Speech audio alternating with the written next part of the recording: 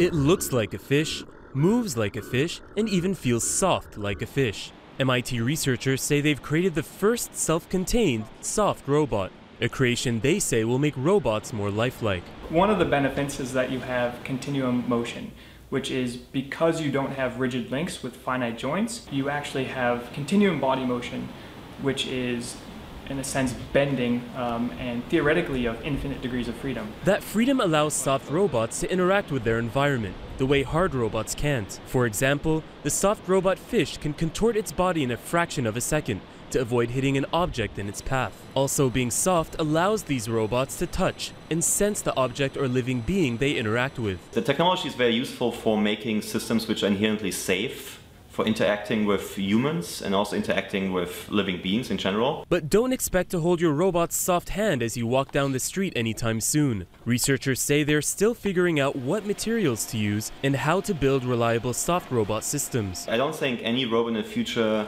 will not have a soft robotics component to it. This robotic fish could lead the first wave of soft robotics into the future.